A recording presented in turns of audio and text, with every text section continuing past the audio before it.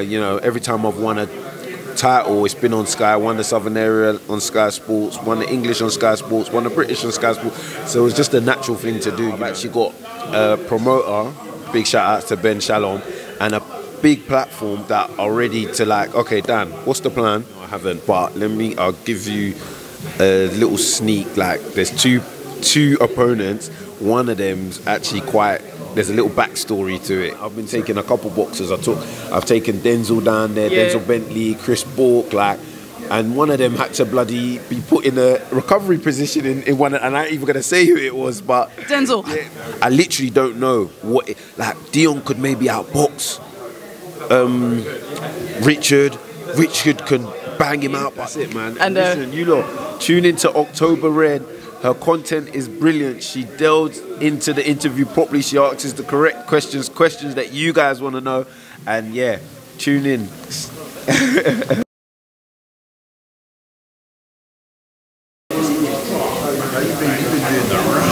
Listen,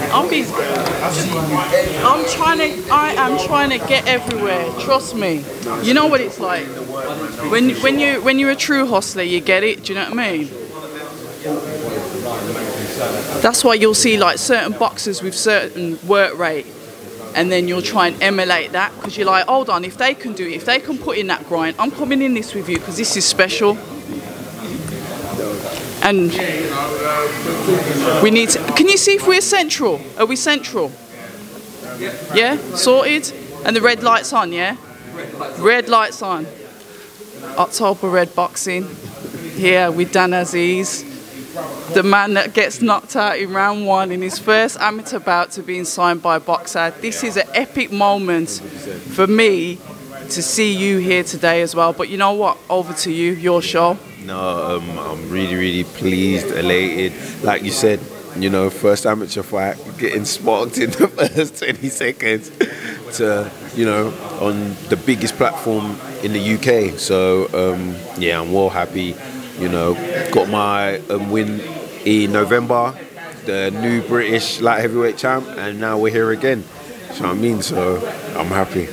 What was it like sitting on your hands and not telling no one about this? Because obviously you've known for a minute, and there was people like me that was trying to get things out of you, trying to put 2 and 2 together. Yeah. But what was it like to sit on your hands and wait until it was all there, rubber stamped, signed, sealed, and ready to be delivered? Do you know what? I got offers from a few promoters, but to be fair, with the Sky one, it didn't really proper materialize until like maybe a couple weeks back. Like, so it's not like, yeah, I've been waiting from all the way back. Yeah, do you know what I mean? So, but once they, you know, put the numbers out there, you know, you know, gave me knowyourworth.com. Yeah, exactly.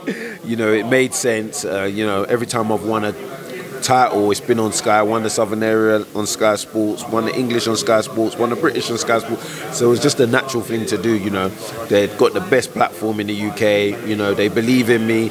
And one thing with Sky, they're very keen on the domestic fights, which I am. So they will really push for those fights. Look at what they just did with the Kell Brook and Khan fight. So yeah, man, our objectives are aligned. So you know, we're going with that.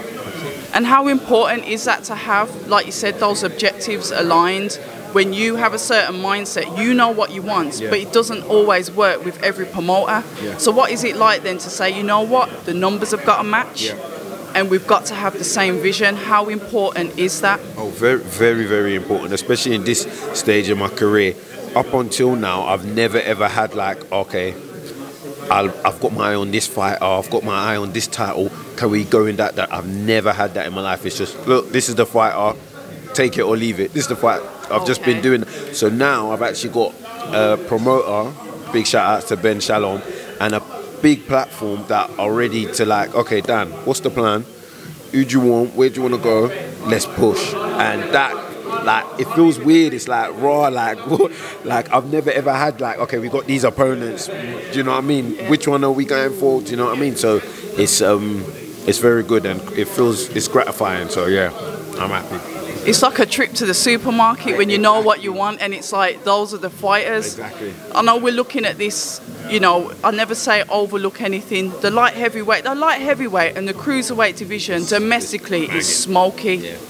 And, you know, even look at the show, the headline of this card, which we can get into.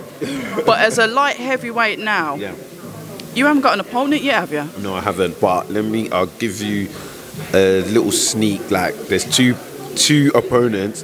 One of them's actually there's a little backstory to it. So hopefully, if once it gets confirmed, then I can indulge into it a bit more. But until it's confirmed, I can't really say anything. But yeah, one opponent. There's a little backstory to it. It's a bit spicy, so yeah, I look forward to it. We do like a backstory because that means it's more than just a boxing match. Like I said, kind of like the headline. It makes it more interesting. So we talk about the light heavyweights. I know you can't reveal who your opponent is yet, but we know that there's potential for Joshua Buatsi and Craig Richards, another domestic. We love a domestic in this country. I don't know what it is. We just like to see each other scrap each other. What are your thoughts on that bout? A big shout out to both of them for even taking the fight, making the fight happen and whatnot. I don't know if it's been confirmed, but yeah, it looks like it's going to happen. Whispers, I sparred Craig for my upcoming fight with Jose, so I've done some rounds with him. Known him from the amateurs as well. Used to train a bit in the same gym. Known Joshua from way back, been sparring him for years as well, so it's really, really interesting. And they've fought in as amateurs as well. I think Buatsi got the nod in that, so that's a very interesting fight. Obviously, you know, I got the woodworks in my butt right now. I'm a fence setter. You know, I can't say anything, but it's gonna be a very good fight and one that the public are really gonna enjoy. But it's a good fight, but then it's also a potential for you to fight one of those later on as well. Yeah, for sure. I mean, you've known them, you know them, and I just want to ask this, like, for the fans, what's it like when you've known someone, when you've sparred them, when you've been in the same gym training with them, and then you end up being opponents? I know you've done it before. I remember, you know, the bang out, the guy. I've done it with Sterling. I've done it with Charlie Duffield. Sterling I used to spar hundreds of rounds with before I fought him.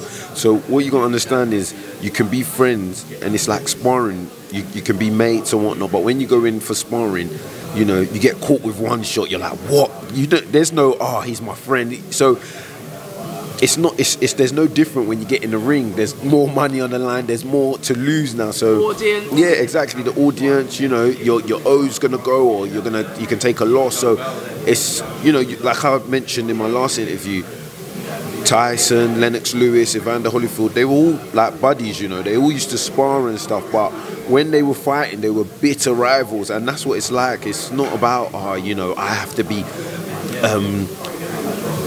best buddies, so I can't fight this person and whatnot. It's all part of the game, man. Do you know what I mean? Look at Larry Holmes and Muhammad Ali.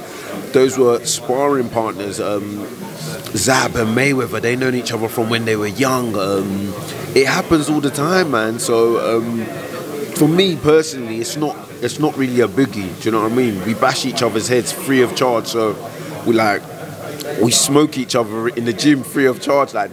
So why wouldn't we do it for some money to feed our families, to better ourselves, you know, and put on a good show for the fans? So for me, it's not nothing personal, do you know what I mean? At the end of the day, boxing's an ego-driven sport, you know. You get in there, I'm better than you, I'm faster than you, I can hit harder than you, I can take more than you. So whether you're my friend or not, I'm there to show you that, look, wherever you want to go, I'm going to go there too. So, yeah, man, big shout-outs to them for getting the fight on, and hopefully we can see more of that. Looking at it from a fan's point of view, because like you said, it's pure fence sitting. Yeah. I'm getting that feeling about the headline of this card as well, so I get that. Yeah. But it's like the fans will take it personal. Yeah. Say, for example, if I don't know, say, for example, I didn't know Craig, and you were fighting, I'd back you, I'd be backing you online, and it's almost like personal to the fans.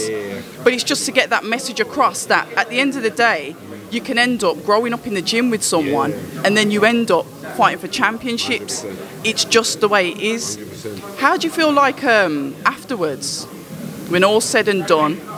Say, for example, you fight someone who you know quite well. When it's all said and done, Does that friendship remain as it was, even if like it's a severe beating that either one of you get? This is just something that I've always wanted to know. It depends on the person, do you know what I mean? Some people can take it like, oh, you know what, like you really touched me up, do you know what I mean? So, or like some people can't, because at the end of the day, it's personal, but it ain't personal because it's your livelihood. This is what you do, like this is your passion. This is what you train for and everything. So, for me, when people are like, oh, you know, don't take it too like personal, it's just a fight. No, but that's my life, so I understand. So it can change the dynamics of the relationship for sure. So yeah, man. After me and Sterling fought, before that we was going at it. At the interview between me and him. Even after that, when we got into the elevator, imagine we both got in the elevator at the same time. Like obviously I could have let him go, but I thought, nah, man, I'm going in there. And he's thinking, nah, I'm not waiting. Yeah, so we've both gone in there, and then we're just like going at it, like, nah, you did this. Now watch when I swear, literally me and him. Then after the fight, we're hugging, like, yeah, nah, you know, it's nothing, man. So that's boxing for you, man. So. And this card then finally, before I let you go, because I know I have to make sure you're in shot because I ain't got a wide angle lens. Yeah, sorry, we have to get really close. You know, like you was in your hot yoga yesterday. Yeah, I watch your stories all the time. No shame in that. I was going to repost it. You got to come down one day, man. You know what, I will. Trust me. I'll try it. Yeah, but what I want to do is come down and try the training that you do in the gym. Okay, then. That's what I do. The hot yoga is just as brutal, I'm telling you. For me, maybe it's because I'm used to the boxing training, but hot yoga, man, I've been taking a couple boxers. I've taken Denzel down there, Denzel Bentley, Chris Bork, like, and one of them had to bloody be put in a recovery position in one, and I ain't even gonna say who it was, but Denzel. Yeah, no, I'm not even gonna say who it is, but yeah, no, hot yoga is good, man. Very good. You know, stretches out the body, you know, cleanses the body and everything, and it's good, man. So yeah. I'll do normal yoga, but I'll take you up. Please try hot. It's a madness. So, in relation to this card, then, what is the fight that you're looking forward to the most, and why? The Riakporhe versus Jumah fight. That's a sick fight. Trust me. Richard is a puncher, out and out puncher. He's probably. What's funny is I fought Richard in the amateurs as well. When he was a light heavy. We got to the quarterfinals or semi-finals of the ABAs, and he beat me on a split decision. And he's probably the hardest person that's ever hit me. He can whack. Then Deion Jumah, he's southpaw, and he can box. And he's one of the first guys that I come across in the amateurs. I remember him, Benga Elemi over there.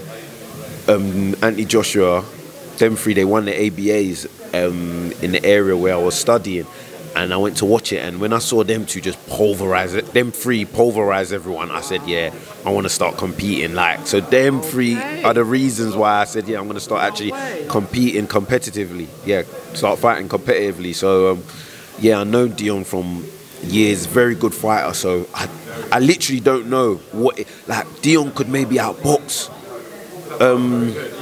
Richard can bang him out, but Deion's a puncher as well. Deion can take a shot as well. Richard can take a shot. I've seen Richard go into the deep waters. So it's a proper, and I rate both of them so highly for actually taking the fight. Trust me. Do you know what I mean? Because Deion could have just said, listen, I'm mandatory for the British. If Lawal can't fight, I'll just wait my turn. Give me someone else. He ain't doing but that. yeah, Richard is on the cusp of a world title. He could have been like, nah, he hasn't even won a British. Why should I fight? But they both come together, and you got to commend both of them, man. 100%. Like, seriously, the fans, you're really in for a treat, I'm telling you. And you have to rate these two for actually taking this fight. I couldn't have said it better myself. Dan Azeez, listen, I'll catch up with you there. I'm going to be there all fight week because Boxxer always let me in. That's it, man. And listen, you lot, tune into October Red. Her content is brilliant. She delves into the interview properly. She asks the correct questions that you guys want to know. And yeah, tune in. You're making me blush. I can't wait. That card's brilliant. It is, and it's a brilliant card for you to be on as well. Do you know what I mean? Hi, and thank you for watching October Red Boxing. Like, subscribe, and tap the bell for notifications. You can also find us on Instagram at October Red Boxing and on Twitter, October Red UK. And remember, at October Red, we stay ready.